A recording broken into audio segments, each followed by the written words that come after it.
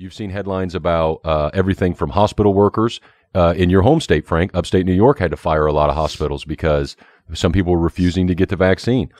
There's headlines out of Chicago and LA where if they start mandating vaccines, you're going to lose a lot of the police force, up to 10% sometimes. So you have a deterioration there on that side, and it's only going to affect delays in products and the economics, and that's what we focus on here. We look through everything from an economical lens, and that's going to slow down earnings, and it's also going to hurt margins, which happens to be a good topic, Frank, since we're in the heart of earnings season. Yeah, we are in the heart of earnings season, but we're kicking off. This mandating the vaccine, mandating it. I've always been careful, Daniel, with you. Not careful, but sensitive, because everyone's so sensitive these days. You know, everyone's like a big baby when you offend them and you say something, and it's like the biggest deal in the world. Oh, man. Back in, I live in New York. If someone said anything, you fought them, and then, a day later, you were hanging out with them. Again, everything was cool. Now it's, I'm offended forever, and everybody's a baby. I'm not gonna baby this. Mandating the vaccine must be the most ridiculous thing I've ever seen since I've been alive. We are a free country. We have freedoms.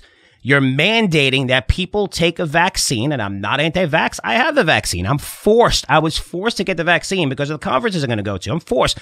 I'm okay. I was able to look at the data and determine it, but I had COVID.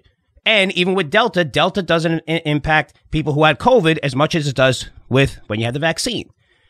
And when I see this, and some people are against this, Kyrie Irving's against it. He doesn't want to do it. They're like, well, you ain't playing basketball. Sorry, goodbye. Yeah, are you kidding me? I mean, you're forcing this, and you're absolutely forcing it because you're taking away the freedoms that we've had since America's been built. You can't go here. You can't go indoors. You can't go. Pretty soon, you can't get on an airplane. Pretty soon, you're not going to be able to go in any of these buildings. You're gonna have to wear like a lanyard around with the freaking vaccine card. And to actually do this, right? And it's funny because what's the argument for doing this, Daniel? What's the argument? Well, if you don't get vaccinated, you're hurting other people, which is complete bullshit. It's 100% false.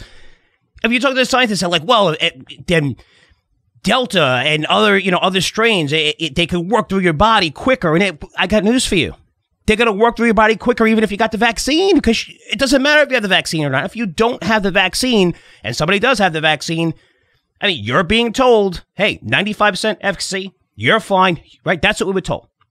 Remember when we got the vaccine? Hey, why are you going to get the vaccine? Because everyone hates wearing masks. You don't have to wear a mask anymore. Okay. And plus, you won't get COVID again, right? Okay. We look now.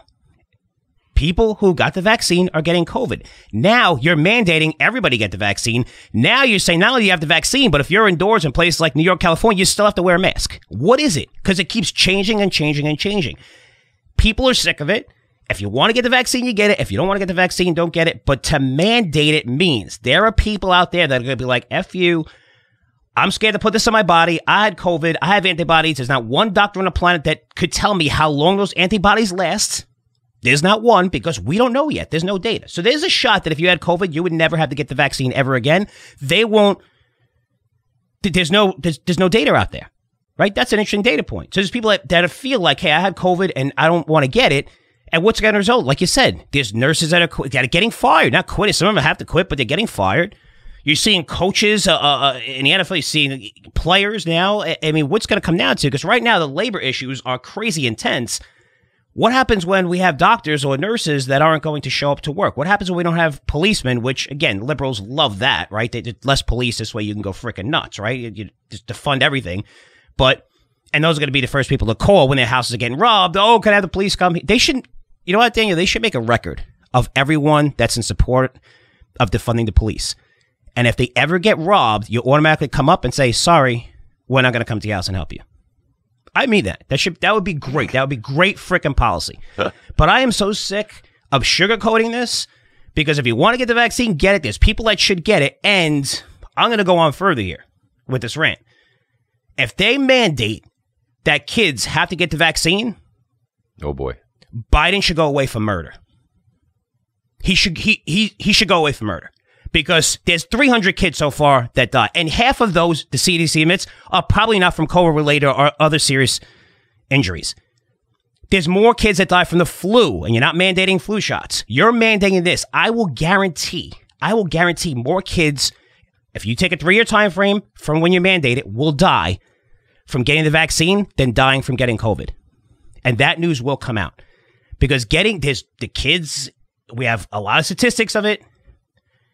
We saw that in most schools, not take away colleges, take away over 17, under 17. How many have we seen like the virus spread throughout kid? You hear about a kid getting it and then they put them in isolation or whatever. It doesn't, they carry differently. A lot of them are immune to it. Their systems, a lot of them have COVID and they don't even know it. But to mandate, now but they're forcing a mandate for kids right now. I mean, where do we live? I mean, what are we doing here? You know, for me, again, I sugarcoat, I try to be sensitive. There's no sensitivity around this, but I'm bringing this up.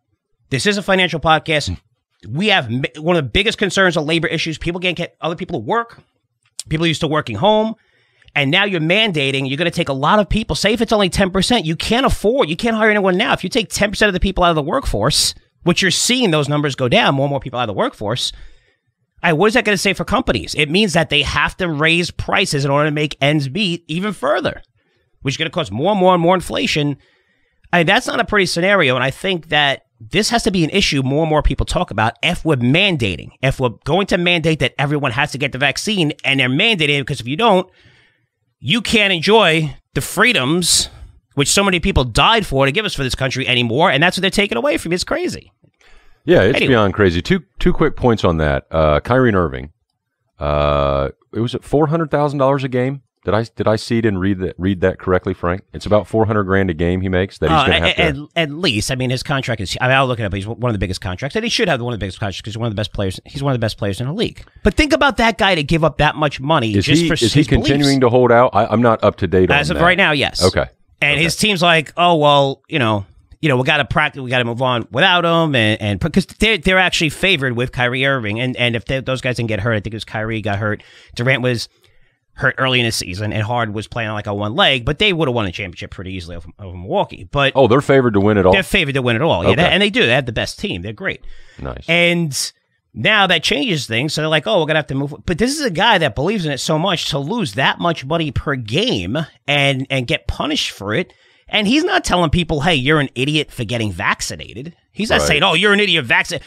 There's people that need to get vaccinated. Of course, we know if you're over 65 and you have underlying conditions, of course, if you have underlying conditions, if you're younger than that, you should get vaccinated, of course. But for us to tell people that don't want to get vaccinated that had COVID already, where a doctor, not one, can tell us how long those antibodies work. And if you think I'm wrong, just Google it. Gottlieb and Fauci are the two that the whole entire world listens to. And even they say, they both came on. We're not too sure how long they last. We see that count going down a little bit. We're not too sure. It could last 9 months. It could last who knows?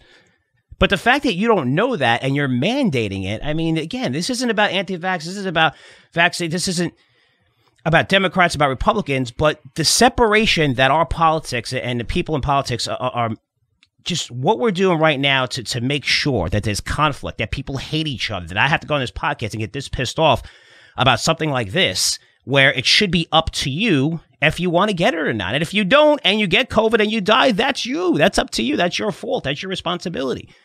But, I mean, it's a crazy world out there, and we have to bring it up on this podcast, Daniel, because it is going to impact companies going forward. You're seeing it right now. You're seeing even going further with the massive profits.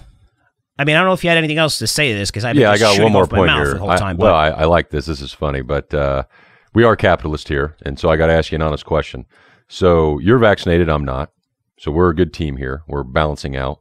Now, when they make it to where I can't buy groceries and such without the vaccine, how much are you going to charge me to deliver groceries or do my orders? Because we're all capitalists here. So I need it on record. Is it 10%? Is if I think of the Uber had it best. Uber delivery, Uber Eats, they're ahead of the game. They're just waiting on the vaccine thing. You know what I'm going to do, though? Since every place else is mandated to get the vaccine, if you don't want it, I'm going to cut your salary by 25%. Oh, well, everybody's where you got a price. Go, Daniel? You can't work anywhere. There's no place you can work anymore. I'm telling you, it's fun to grow up on a podcast because I don't want to go back to being dead broke, but I know I can survive.